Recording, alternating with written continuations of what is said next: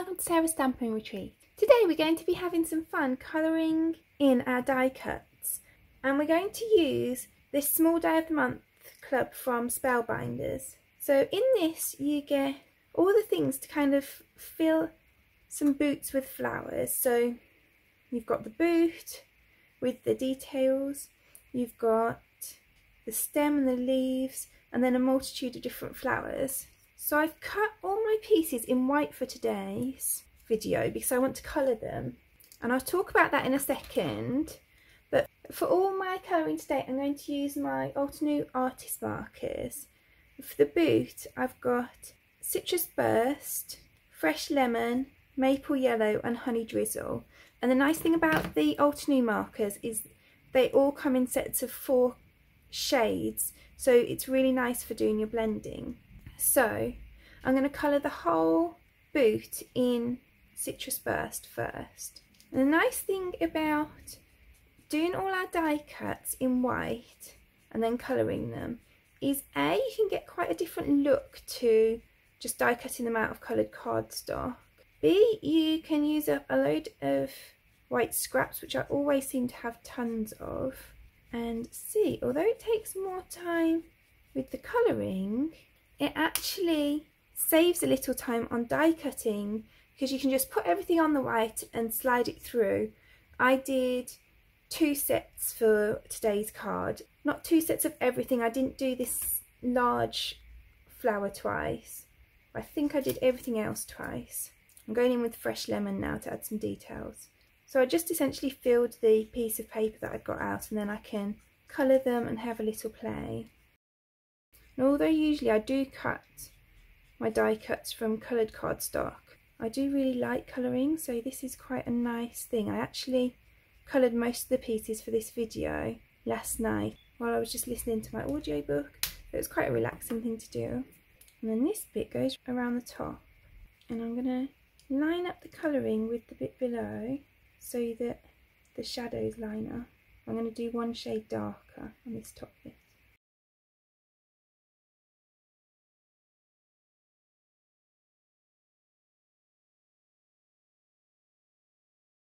And then I've got a white gel pen, and I'm just going to colour these bits that are kind of die cut at the front in the white. So you can see this is the boot piece, and then this piece cuts out the top and the bit that goes underneath. So this is the bit that goes underneath that I've coloured in grey. I always like some scrap paper underneath when I'm colouring die cuts because I tend to come off the side a bit. So then I can glue those pieces to my boot.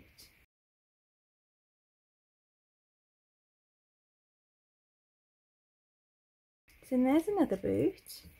So then we've got the larger daffodil, and that uses this piece here, and this piece here.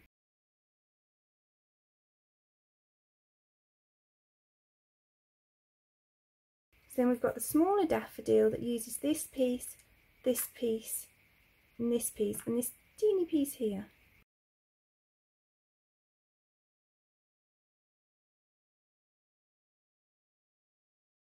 And I've got a bit splodgy with my glue there, but that's fine because it will dry clear. So that's those pieces done.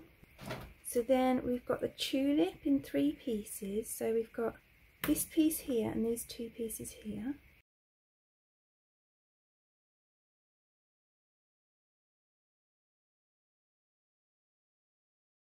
And I've got 2 of those. And then these are all the leafy bits. I'm not going to use the stem today, so I've not coloured that. So then I'm going to switch glues so that I don't get too drippy on here.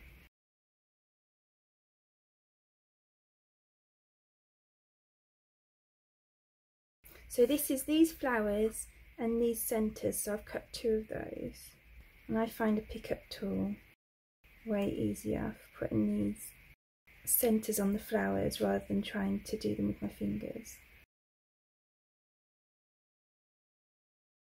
Then I'm going to use cracked pistachio, salvage patina and broken china to just add some colour to the background. So I'm going to start with the cracked pistachio at the bottom. Then I'm going to go to salvage patina. So we're going to emboss this cardstock in a second, and I just want quite a subtle background for this card. So I'm doing my ink blending before I've embossed the pattern. If you want the pattern to stand out more, then you can do your ink blending after you've embossed it, and then it will kind of pick up the pattern more. And you won't get a smoother blend, but you'll see more of the embossing.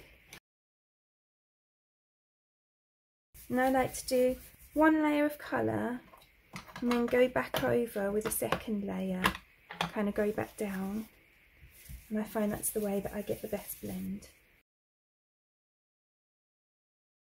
So then I'm going to pop that inside my embossing folder, which is the embossing folder of the month for February from Spellbinders. It's a really pretty floral pattern. So now we've got this pretty pattern background. So then I've got this Lawn Fawn All the Party Hats stamp set. And basically I bought this stamp set because of the happy birthdays. Like the party hats are really cute and I'll use those on something. But the fact that it has happy birthday 3 ways for me is really useful because most of the cards that I create are birthday cards.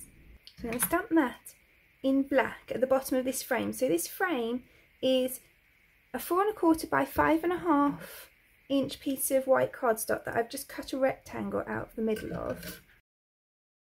I'm going to stamp this at the bottom. Now I'm going to glue that to my card front. And then I can start gluing on all my die cut pieces.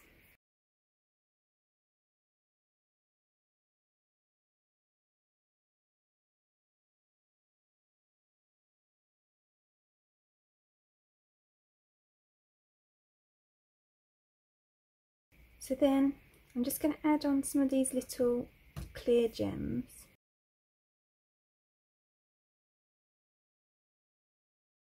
And with these gems you can see the glue through when you first put them on, but as soon as they dry then they go back to clear again. So then all we need to do now is just add this to my card front. So that's today's card finished. I really hope you enjoyed creating it with me. If you did, I'd really appreciate you clicking like below, and you can also press subscribe if you'd like to see future videos. If you press the bell button and select all, then YouTube will also notify you when I've got a new video available. All of the products that I've used for today's card are listed in the description below, and there's also a link there to my blog where you can find a picture supply list if that helps you find what you're looking for. Thank you so much for joining me today. I hope to see you again soon.